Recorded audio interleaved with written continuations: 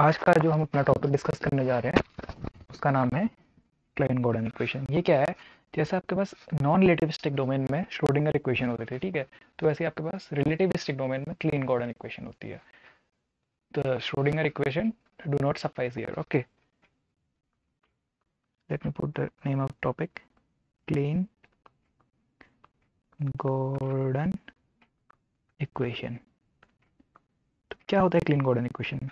Non relativistic domain में Schrodinger equation में जो आपकी पी की वैल्यू होती थी, सॉरी, जो एनर्जी की वैल्यू होती थी वो आप लेते थे P square divided by 2m where p is the momentum. But for relativistic case, for relativistic case, the energy is given by the expression E square is equals to p square c square plus m naught square c to the power 4. Where what is the c? What is the c here? C is the speed of light.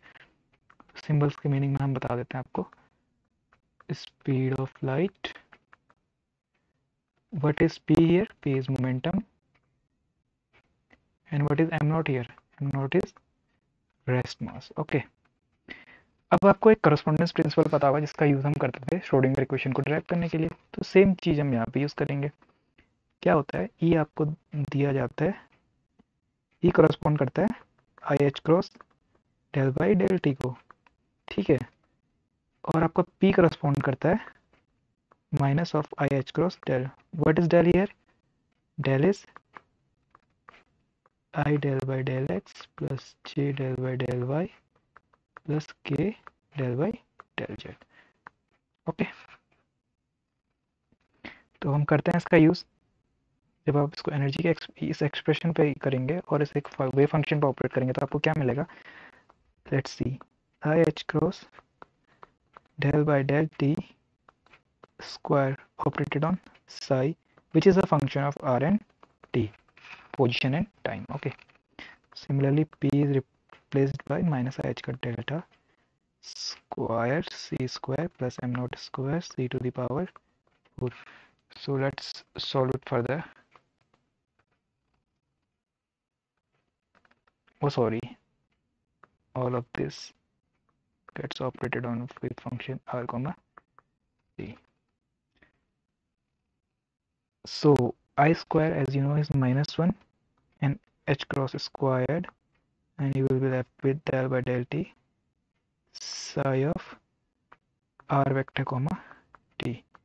Similarly here, -1 squared is +1 and I squared is -1, so we will have minus h cross squared del square c square operated on a wave function psi of r comma t plus m naught square c to the power 4 operated on a wave function psi of r comma t. Now what do we will have? So let's do one thing. Let's put all of them in the left hand side, and you can also see that, but you can see that, let's wait.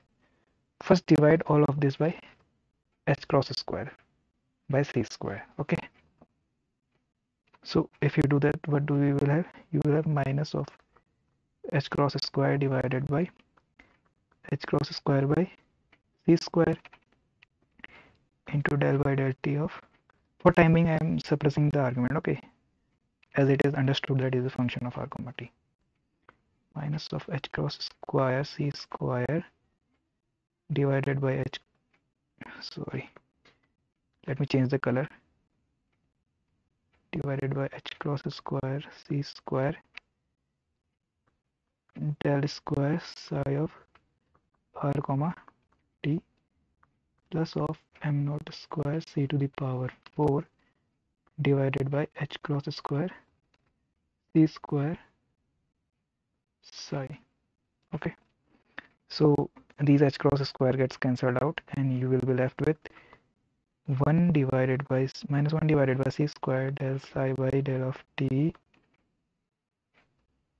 These two will also get cancelled out, plus del square psi plus of you will be left with m naught square c square divided by h cross square. Okay, now let's do some left side right hand side thing. So if you bring this to the right hand side. Okay. Oh, sorry, there was a minus sign here. So if you bring this to the left hand side, what do you, it will become positive. Okay, it will become positive, and you will have del square minus of 1 by c square del by del t of psi. Also bring this to the left hand side, minus m naught square c square divided by h cross square into psi is equals to 0. Now you can see what is this. You have seen this in most of the places, like in electrodynamics you have seen this. This is nothing but the D'Alembert operator. Okay, let me name it here. You also call it as box operator. Box operator, or synonym also. What did I say? D'Alembert operator. Okay, so let me write it as, and this you can represent this by kappa. Okay, kappa square. So substituting this value, what do you get? You will have del psi minus of kappa square psi is equals to 0. This is nothing but the Klein-Gordon equation. So we have arrived at our result. Now in the further the videos we will see what is the shortcomings of this equation or other things about this equation. Okay, so that's all for today. Thank you very much.